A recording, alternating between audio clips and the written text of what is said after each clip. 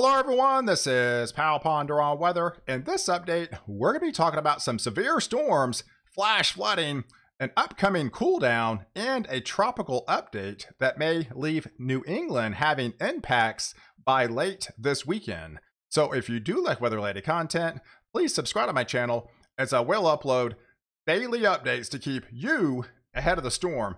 So let's get right to it. We got a lot to talk about, guys, in the weather department. It is busy. This is the latest hazard update for August the 18th.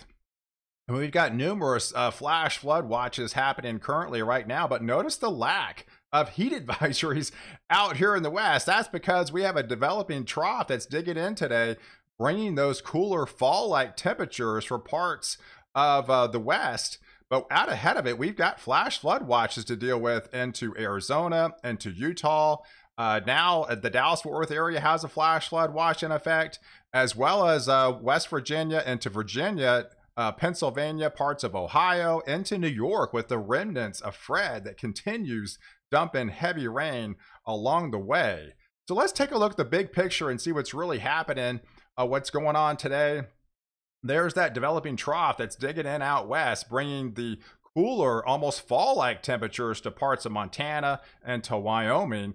There's the ridge out in southeast Canada. That's the culprit. What's the steering mechanism that has brought Grace further west, and it continues to push it further west. Grace is intensifying into a hurricane this morning, and it's probably going to make a run for Cat 2 status by the time it gets to Cozumel, with major impacts by tomorrow morning. So this is rapidly developing system, but the high pressure is developing down here further to the south, and as this continues pushing further west, it'll continue pushing Grace further west as well. So as we go through the day on Friday, that's what happens. This continued ridge continues to push west. It pushes Grace well down to the south, well into the Mexico, but it also has this trough. That's the cooler air that came in today, Wednesday, Thursday, and Friday. But the closer this high pressure gets to this trough, it's actually going to put a kind of a break on this trough and make it actually kind of retreat as things start to warm up for the deep south. And as we transition into that Monday, you can definitely see that happening. The cooler air retreats back up to the northwest as the ridge will start to dominate and start to build and start to dry things out into Texas and the southeast. But that also opens the door as this trough retreats and as this ridge retreats out, go further west. This opens the door for Tropical Storm Henry to keep pushing further west as well. And there may be a window by the time we get into that late Sunday night, early Monday morning time frame, that it may be close to the coast of New England here, right off the Cape here. So we definitely have to pay attention to Henry with the steering pattern, because there's definitely some concern. The trend is further west with this setup that I'm talking about here, that yes, we could be looking at a landfalling tropical system somewhere around New England, potentially sometime late Sunday night into Monday morning. So let's delve into all the details. But yesterday we had a lot of rain, guys. I mean, we got crushed in Texas, not from a tropical system. This was just from a disturbance. And with those higher dew points, these rainfall rates were pretty impressive for August standards. I mean, a lot of these areas got 2 to 5 inches in isolated spots. I know at my house, I got 2.7 inches. It downpoured. And that's why we have a flash flood watch in Dallas today, because we have another system coming through. This is the remnants of Fred. This is what the leftovers of Fred leaves. A lot of flash flooding from Atlanta all the way up to New York yesterday, with numerous multi-inch totals. And there's the monsoon that continues to remain active. All the rain they're getting this monsoon season in Tucson and Phoenix here. You can see where the kind of the monsoon stops here in St. Louis, Salt Lake City.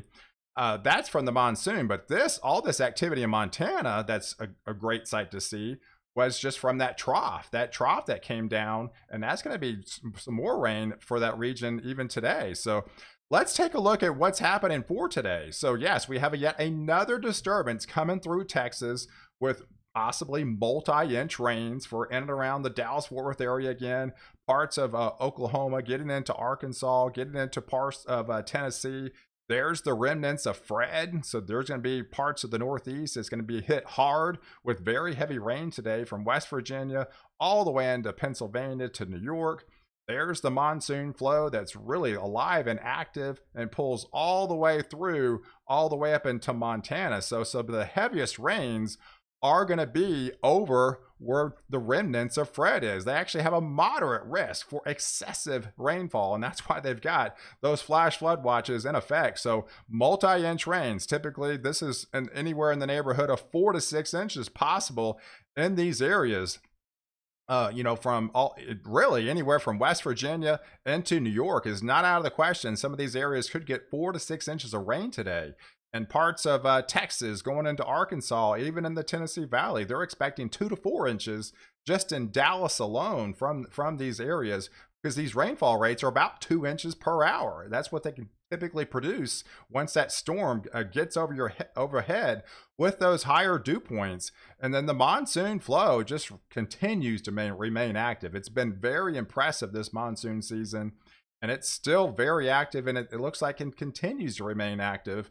Pushes some very heavy rain into Arizona and Utah, spreading all the way up into Wyoming today. So as we transition to the storms today, yeah, some of these storms could be really severe, especially over parts of Baltimore, getting into Washington, D.C., into Arlington, into Alexander, into Allentown, Pennsylvania. Some of these storms could be really strong. I mean, we're talking all 3 modes of severe weather with high winds, some large hail with this system. And there even is an isolated tornado threat as well. So yes, anywhere from Philly all the way to Jersey City is going to be under the gun for some of those stronger storms today.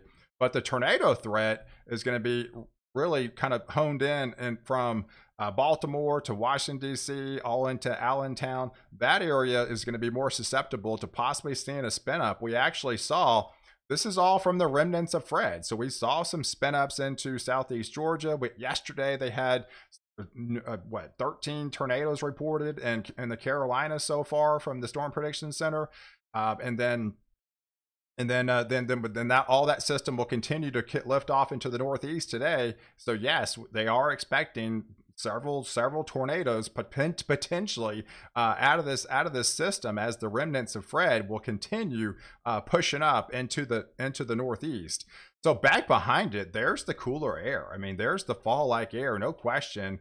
But these are highs, guys, in the 50s. I mean, that's definitely some fall-like temperatures. That's the first taste of fall-like temperatures we've seen so far this season. And these cooler temperatures will continue trying to spread ahead of this high pressure. So we got about a 3-day cool down that you're looking at. So yeah, take advantage of it while you can. But these are pretty cool temperatures. I mean, even only 86 degrees with all the rainfall, that's 10 degrees below average in Dallas today. So definitely some cooler air, and it's been cool for the last several days. And so here's Thursday. Here's the setup for Thursday. Look at the tropics. It's alive and well. We got Hurricane Linda out here. We've got Grace coming ashore, probably as a hurricane, if not almost a Cat 2 hurricane by the time Thursday rolls around. There's Henry, but here's the high pressure. This is the high pressure that we're looking at. This is the steering mechanism that has steered Grace further off to the west. But as this pushes further off into the west and starts heat backing up in Texas, this is actually going to help push Henry further west. And then this will actually start to pull it further north as well as we go through the weekend. But yeah, tomorrow we got some strong storms into parts of Wyoming, parts of Nebraska here late in the day with this trough, with that trough that's coming in from the west, like I showed you. And then yet we have more heavy rain for the Northeast, and there's the remnants of Fred. So yeah, even into tomorrow, they're still going to be looking at impacts from Fred with flash flooding all the way up into parts of New York, into Vermont, New Hampshire, getting into Maine by then with some very heavy rain, as this will continue pushing off into the Northeast. And down below, we still have a marginal risk for excessive rainfall into Tennessee and Kentucky, and to West Virginia, as well as Virginia here. And then there's that trough ahead of it. So we still have some heavier rains ahead of that trough into Wyoming and parts of the Dakotas into Nebraska. And that is on Thursday. So there's the setup for Thursday with the storms. And so some of the stronger storms on Thursday out ahead of that trough will be into Fort Collins, getting into Loveland, into Cheyenne. All those areas will be under the gun. Even in the parts of Denver and Aurora, can't be ruled out to seeing some of those strong to severe thunderstorms coming up on the day on Thursday. And there's the cooler temperatures. They're alive and well, still continue to push a little bit further off down to the southeast, now places into Colorado, into Wyoming, into Montana, into Idaho. This is going to be a welcome relief from all the heat that you've been getting as of late. So definitely some cooler temperatures on the way for that part of the country.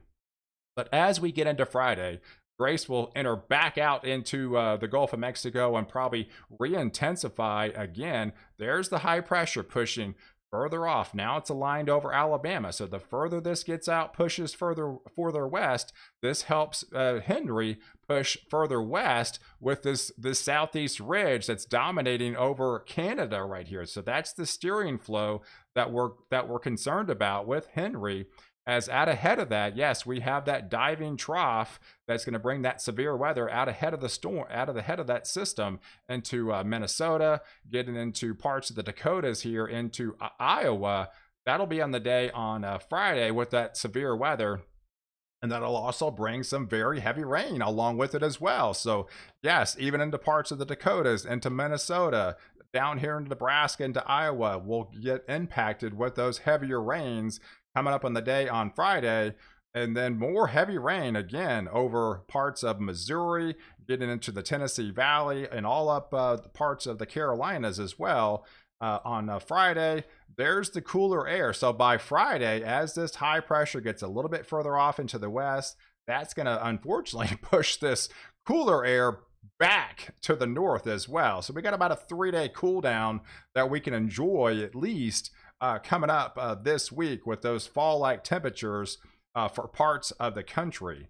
So as we go into Saturday, and this is when things start to get interesting. So as we go into Saturday, we can definitely see Grace going to be making impact into Mexico. It's going to stay well away from the United States with that high pressure continue to dominate as it pushes further off into the west. But that's also going to help steer Henry further into the coast of the Carolinas. So now they're probably going to start getting impacts from Henry, at least the outer skirts of some rain showers, the outer bands of Henry trying to push ashore.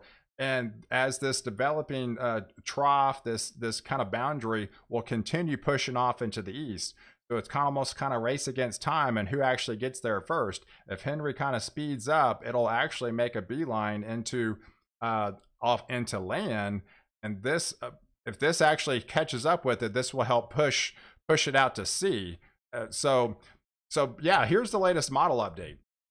If you take all the model guidance, some of the models continue to push further off into the west. So as it continues pushing further off into the west, parts of New England has to be concerned about possible impacts coming up on Sunday night into Monday, especially off the Cape here. So it really depends on the steering mechanisms as we move forward. But as a lot of the latest guidance is coming in with that flow that we talked about from the ridge of high pressure moving off into the west is going to help Henry push it further off into the to the east coast. That's the concern, because the trend has been pushing it further west. So don't be surprised. We could be looking at a possible hurricane impacts by the time we get into late Sunday into Monday timeframe in parts of New England, especially off the Cape here. Because if you look at the latest update on the GFS model, of course, this is just one run, but they're starting to show this for several times over now. And with the trend pushing it further west, we have a deepening storm maybe looking at hurricane type potential coming up for New England by the time we get into that Sunday night, going into that Monday time frame. So that's definitely something I'll keep you ahead of the storm on, but that's something I wanted to make you aware of that could have a potential as of right now. So here's the rain prospects for the next week, and it continues to remain dry for predominantly out west. There's the developing trough. The monsoon flow continues to remain alive and well. Look at all the rains in Texas, up into Arkansas, into parts of northern Mississippi and Alabama, into Tennessee and Kentucky here, and just crushed in parts of eastern Ohio, into Virginia, and much of Pennsylvania with some multi-inch rains, flooding rains for them, into New York and parts of the Northeast and Vermont and New Hampshire, getting into parts of Maine as well. So yeah, so a lot of rain with the combination of that boundary and as well as the remnants of Fred and these multiple disturbances coming out of the south as well. So hey, I appreciate you guys watching. Do like this video and definitely leave your comments below, and don't forget to subscribe to my channel to catch the latest update where I protect you before and after the storm.